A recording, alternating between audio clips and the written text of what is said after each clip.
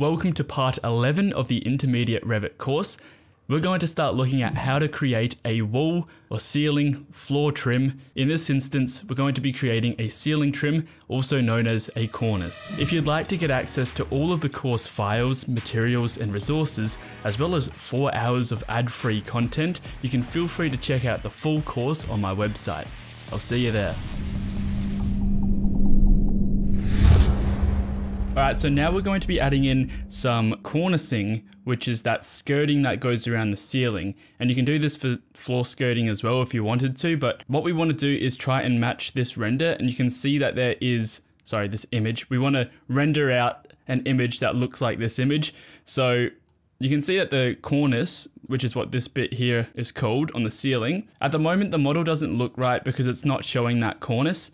But once we add that in, this will neaten up the whole render. And it's just one of those details that you can add to make it look a lot nicer. So what we're going to do is, similarly to when we did curtain walls, we're going to be modeling this in place. And so for that, if you remember from the curtain wall lesson, we're going to be going to the architecture tab, component, model in place, and we're going to be doing a generic model, and you can name that whatever you'd like. We're going to go to our 3D view. And the first thing we want to do before doing this, it's going to be way too hard to access the games room where these cornices are. What we need to do is get out of this and then set up a section box or a selection box. So I'm going to press something in that area and just press BX to bring up that selection box, and that's going to hide everything else. Then I'm just going to bring out this selection box so that it shows that whole games room. So I'm just going to adjust these a little bit. Just want to be able to look inside. Now that we've got our selection box set up, what we can do is model this in place. So we're going to go to component, model in place, generic model. I'm just going to press G to bring up generic models. Let's create this. The first thing we need to do is set up our work plane. So I'm going to click on set work plane. And obviously we're going to want this to be on the ceiling. If we were doing a ground skirting along here, then we would keep it on the ground floor, but we're going to change this to ground floor ceiling. As you can see, that work plane is now on the ceiling, indicated by that blue line. So let's click OK. Whatever we model is going to be applied to this ground ceiling level. And then if we change that level, rather than having to come back and change this generic in-place model, because it's constrained to that ground floor ceiling level, it'll move with whatever changes we do. All the walls, all the ceilings, all the floors will move with that level, which is awesome. So we're going to create this with a sweep, similarly to when we did the curved curtain wall. So let's click on sweep. And the first thing we want to do is sketch a path. So we're going to sketch a path, which is going to be these walls around this games room. So with the pick lines tool selected, we can select the first wall, which is this corner wall here. And as you can see, once we click on that wall, a line is going to be made on that ground floor ceiling level. So you know that the cornice is going to be placed along this ceiling, which is what we want. Now, what we also want to do is lock this, because if we were to change this wall and move the wall, then this cornice is going to move with that wall. So that's really important. So I'm going to go ahead and select all of these ground floor walls. Make sure you lock it in place. Select this back wall, lock it in place. And as you can see, some of these lines are going to need to be trimmed back, which we can do later. I'm going to hit tab here to select this behind wall, lock that into place. Select this back wall, lock that, select this wall here, lock it in. And then for this back wall, you're not going to be able to see it in the render, so it's up to you whether you want to model in this cornice. I'm just going to select this back wall here, which, you know, we can then change later if we wanted to, but that's also something to consider. If you're not showing it in the renders, is it worth modeling up? Maybe if you're going to do a fly through of your model, then it might be worth modeling up. Or if you're doing actual drawings of this internal elevation or something, but for us, we're not showing it, so we don't need to model it up. The client's not going to see it, our teacher's not going to see it. The only people that see it is if you're working on the model. So don't waste your time on things that people aren't going to see. So let's go ahead and trim or extend these lines. Now, I've just hit TR to bring up the trim or extend tool.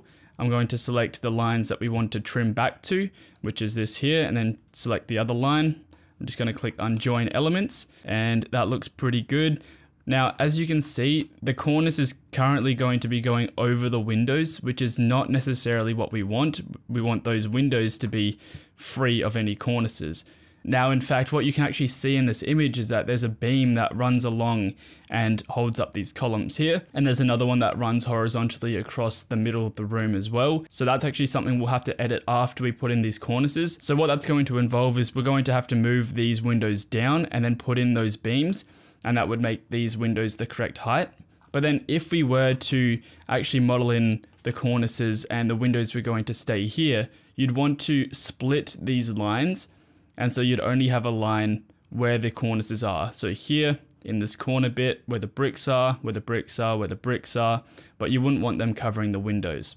So once you've got your sweep in place, you've picked the lines, what you can do is click Finish Edit Mode, and we're now going to create a profile for our sweep. So if we click Edit Profile, what we can now do is draw in the shape of the cornice. And as you can see, it is a kind of strange shape. You've got a curve here, and then there's another little curvy bit up the top there. So there's two lines really. Now we're not going to know the dimensions of this perfectly, but we can have a go and just see what it looks like. So I'm going to go ahead and draw in this shape. I'm going to pick this reference plane and come down, let's make this 40 mils. And I'm going to create another one horizontally and make this 40 mils as well. And this is going to come down, I'm going to say 15 mils. And then we're going to create a start end radius arc. We're going to select both of these points and make sure it locks onto that line. And now what we can do is draw in that final one. So this was 15 mils. If we come across horizontally 15 mils and we do another arc, we can draw this in, lock it onto there. And let's actually get rid of this line here. We don't need that anymore. We can delete that. And let's have a look at what this cornice looks like now. So I'm going to click all the finish edit modes. We're going to finish this, and there's our cornice. Does it look like our cornice here? It's a little bit different. It isn't perfect. If we go to, let's just finish the model and have a look in a 3D view.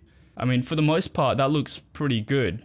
What I want to actually see this in though is the Enscape render. So if we go to Enscape, start our Enscape view, we can have a look what this will look like in that final render. All right, so here's our render so far. And you can see that cornice up the top there, pretty good. It looks quite similar. You could make it a little bit smaller if you wanted to. In the next lesson, we're going to start looking at how to create curtains in Revit. If you'd like to get access to all of the course files, materials, and resources, as well as 4 hours of ad-free content, you can feel free to check out the full course on my website. I'll see you there.